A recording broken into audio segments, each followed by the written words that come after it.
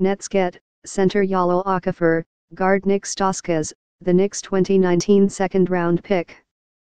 7-6 ERS get, forward Trevor Booker. Brooklyn always stood out as a logical Okafor destination. The Nets have one of the league's weakest center rotations, with only rookie Jarrett Allen as a potential long-term option at the position. Timofey Mozgov, whose contract was part of the price of getting D'Angelo Russell, has seen action in just 2 games since November. 14 Tyler Zeller, signed for the veterans minimum as a free agent over the summer, has started 7 games at center. Though he's played well offensively, Zeller shouldn't prevent Okafor from getting minutes in Brooklyn.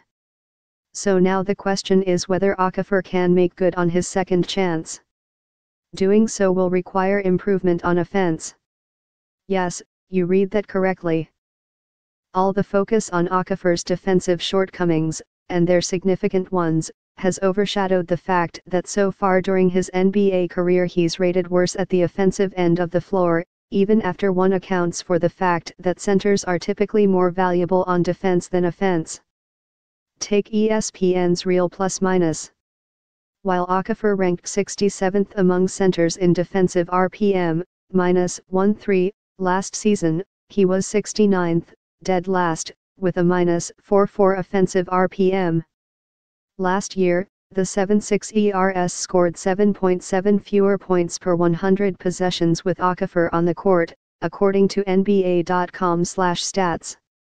While that can be explained by Okafor rarely sharing time with Joel Embiid, the Philadelphia offense was similarly worse with Okafor in 2015-16, -7.6 points per 100 possessions, despite the weaker offensive alternatives at center. That partially owed to lineups with Okafor playing alongside Nerlens Noel, but with just Noel on the court, the 7.6 ERS offensive rating was 3.2 points better than with Okafor alone. How can this be, given Okafor's reputation as a dominant offensive player? Well, for one thing, he hasn't been particularly efficient. Because Okafor hasn't been the same kind of high-percentage finisher he was as a college player, he shot 66.4% on 2-point attempts at Duke, and because he's a sub-70% foul shooter, his true shooting percentage has hovered right around league average during 2 NBA seasons.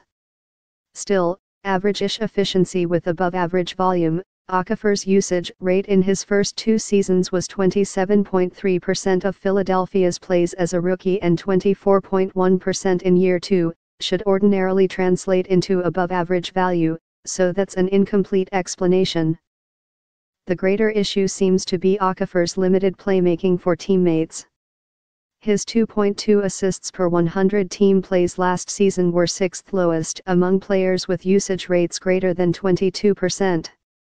It's possible for such a player to have value offensively but typically only as a high-efficiency scorer. Enes Kanter of the crosstown New York Knicks is the model the Nets should hope to emulate with Okafor. After scoring with mixed efficiency during 3+ years playing for the Utah Jazz, Kanter became a high-percentage scorer with the Oklahoma City Thunder and has maintained that since his trade to the Knicks. Like Kanter after the trade to Oklahoma City, Okafor will enjoy the best floor spacing he's ever seen in Brooklyn.